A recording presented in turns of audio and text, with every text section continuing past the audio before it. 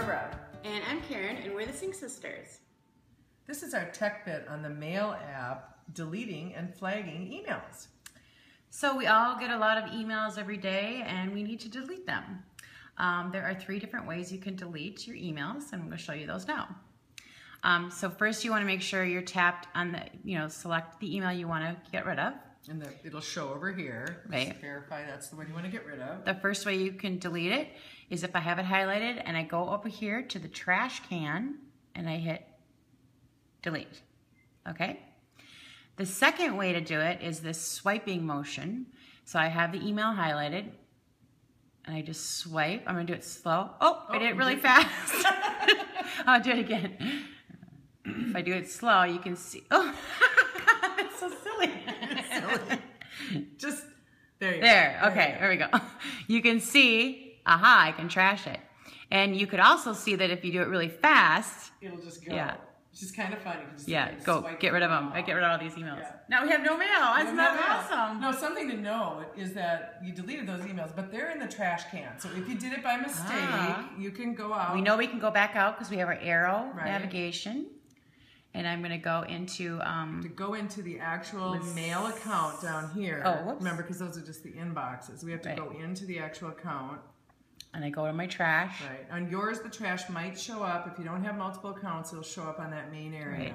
And there they are. And there they are. And now she could bring them back if she wants to. So you do have the ability to bring them back. Okay. Okay. So, and then the third way is I'm going to go out. I'm going to get into, I can do Gmail, right? Yep. The third way to delete emails is if you have a bunch of emails that you know you want to delete at once. And what you do is you tap on the edit button, and then you can see it comes up with these radio selector buttons, and I could just go through and select whatever emails I want to delete. And then... Oh, and we're in Gmail. Gmail works a little bit differently. Oh, right. This is great to know. Gmail doesn't give you a trash. They call it archive because they like to keep all your mail forever. And depending on your settings at Gmail, it'll delete it every month or 6 months. Right. So here it's called archive. It does move it. You can see archive down here. Yep. If I go into a different account. To go into the Sync Sisters account. And I tap this edit button again. And I'm going to select a couple. You'll see that now this archive button says trash. Right. So that would be the way I could trash it. Yeah. If it says archive, you've got a Gmail account and works the same way. Their trashing thing. It's called archive. It's called archive. Right. All right. So that is that. Delete. Now the next thing you might want to do is you might want to flag an email. We showed you earlier how you can see all your flagged emails at once. I don't have any flagged emails, so nothing is showing up here.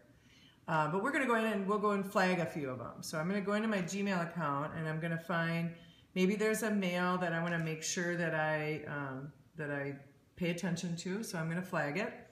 So you tap on your email and you come up here to this flag button and you tap on it. And here I can flag it. I could also mark it as unread. Maybe I'm out and about on my iPhone and I read an email and I don't want to deal with it at this point. I want to mark it as unread, so when I come back to my iPad or my computer I can deal with it. I can move it to the junk folder, or I'm going to flag it.